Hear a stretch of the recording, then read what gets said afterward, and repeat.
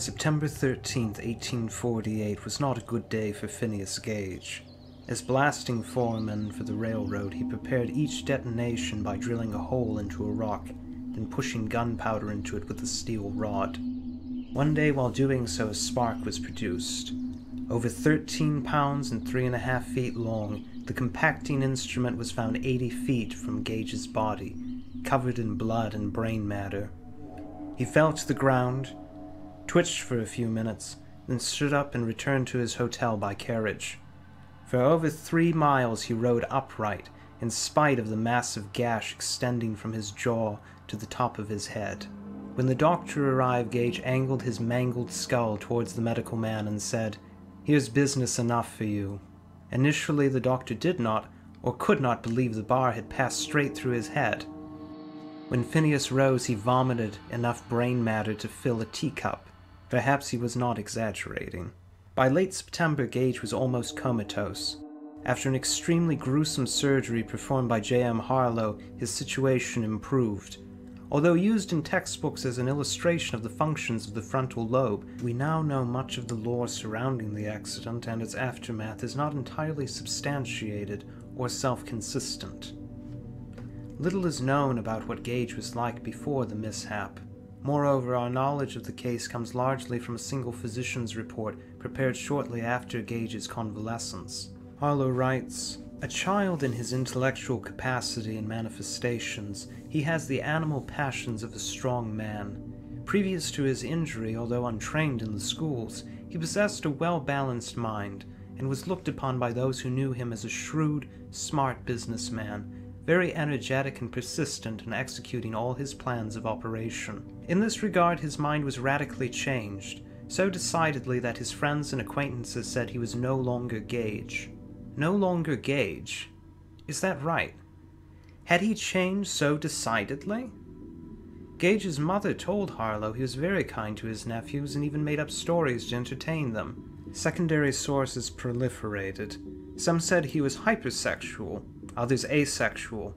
Some said he was quick to anger, others said he lumbered through the rest of his life like a zombie. Still others claimed he mistreated his wife and children. This one is not contradicted by other sources, only invalidated by the fact he did not have a wife or children. The descriptions of Gage from the early 20th century came from different schools of psychological thought, including defunct ones like phrenology. Each wanted to claim him as their own.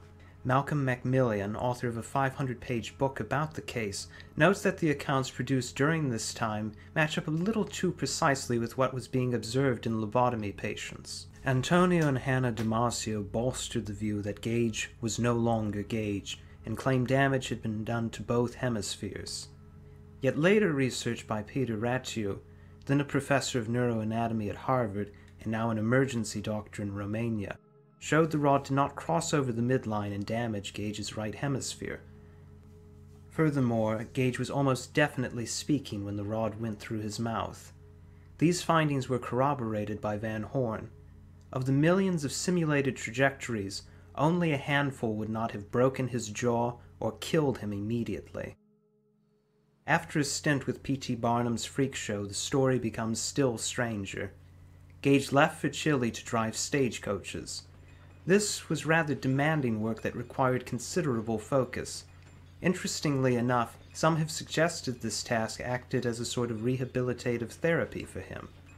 Of course, no one, including Macmillan, believes the injury left Gage completely unaffected. However, it seems he was able to return to something like a normal life. A doctor who knew him during his years in South America said, "He was in the enjoyment of good health, with no impairment whatever of his mental faculties." Although this is difficult to believe and impossible to prove, it seems he did not exhibit any abnormal or criminal behavior.